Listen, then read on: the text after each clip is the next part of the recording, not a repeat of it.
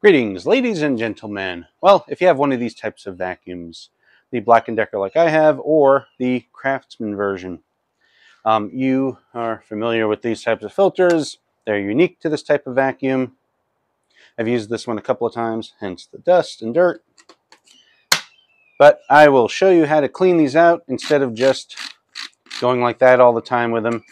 Oh yeah, gets the loose stuff out, but all the caked in stuff is still there. But I'll go through how I clean them out instead of replacing it every 6 months like they suggest, because this one and my other one are 1.5 years old. I have two at the same time because I don't like waiting for filter to dry after I clean it. I just like washing it out, popping in the other one, and keep going. But I'll show you how I do it. It should benefit you if you don't know this method already, because I haven't seen this method anywhere else. As far as I know, I made it up. But if I didn't make it up, leave a comment down there. Let me know. So let's get to cleaning this thing.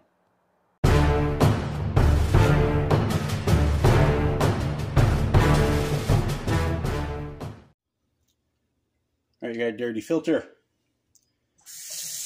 Turn your water on to medium. Best way I've found to clean these out. All right. First, you have to wet them. Yes, you have to wet them. Of course. But if you notice, there's a lot of dirt in there. Unless you want to sit here all day doing this, letting everything come out. I don't know what to tell you with that. Still have a lot in there.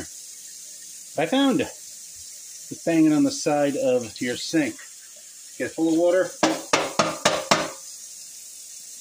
See, stuff is coming out. Stuff is coming out. Coming out.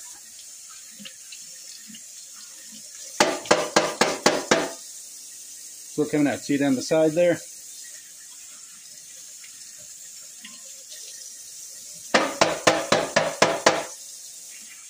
Wet it. Keep doing that until there's nothing in there. Now see, my filter is pretty old, maybe 1 year or 2. They suggest changing these every 6 months, I say, something like that. You can have them a year, 1.5 years, maybe 2. You just do that. I see light going through. Now it's clear. All right. Now that is more cleaned out, a lot more. It is stained from being used so much. So I will replace this one, but as clean, that's pretty darn good. As good as you're going to get one of these. So instead of replacing them every 6 months, clean it out like that. When it gets too stained to actually make a difference when you clean it out like this one is, then replace it. Thanks for watching, like, subscribe, and all that jazz.